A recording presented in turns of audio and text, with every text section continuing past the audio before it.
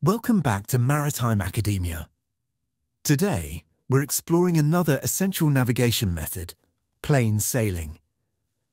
By the end of this video, you'll understand what plain sailing is, when to use it, and how to calculate the difference of latitude, departure, and course angle. Let's get started. Section 1. What is plain sailing?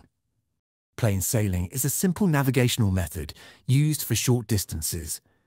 In this method, the Earth is treated as a flat plane instead of a sphere.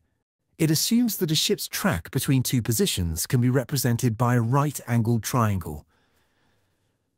The four main components are difference of latitude, or D-Lat, the north-south distance between two parallels of latitude. Departure, the east-west distance between two meridians. Course angle, the angle between north and the direction of the ship's track. Distance, the hypotenuse of the right-angled triangle, representing the actual distance traveled between the two positions. Section 2. The formulas. From trigonometry, we have three key relationships.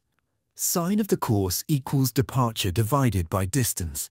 Cosine of the course equals difference of latitude divided by distance. And tangent of the course equals departure divided by difference of latitude. Section 3. Example problem. Here's a sample problem. A ship is at latitude 18 degrees north, longitude 110 degrees east.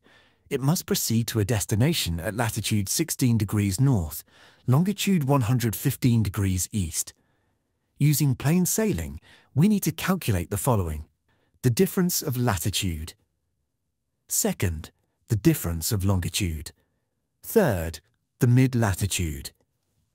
Fourth, the departure, using the mid-latitude. Fifth, the distance between the two positions. And sixth, the course angle to steer, assuming plain sailing. Finding the difference of latitude. The ship starts at latitude 18 degrees north, and the destination is at latitude 16 degrees north. The difference of latitude is 2 degrees south.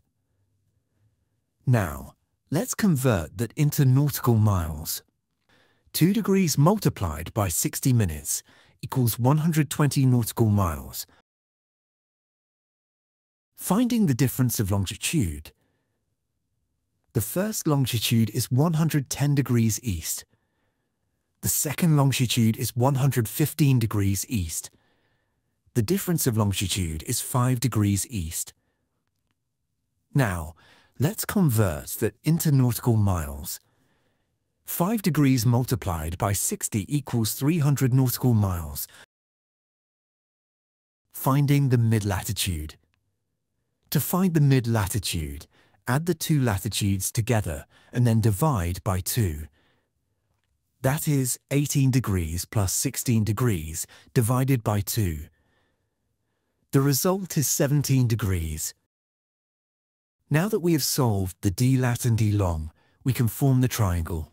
Since the D-Lat is south, draw a line downward from the initial position. Next, because the D-Long is east, draw a line to the east from the end of the D-Lat line. Your right-angled triangle is now complete. We just need to label it correctly. Finding the departure. The formula for departure is difference of longitude multiplied by the cosine of the mid-latitude. That's 300 nautical miles multiplied by the cosine of 17 degrees. This gives us 286.89 nautical miles. Now that we have the departure, our triangle is updated. Finding the distance. To find the distance, we use Pythagoras' theorem. Distance squared equals the difference of latitude squared plus the departure squared. That is 120 squared plus 286.89 squared. Taking the square root of that sum gives us 311 nautical miles. Finding the course. Now that all sides of the triangle are known, we can use trigonometry. Here, we'll use the sine formula. Sine of the course equals departure divided by distance. That's 286.89 divided by 311. This equals 0.9225. Taking the inverse sine of 0.9225 gives us 67.29 degrees. But this is not yet the final answer. Since the difference of latitude is south, and the difference of longitude is east, the course is south 67.29 degrees east.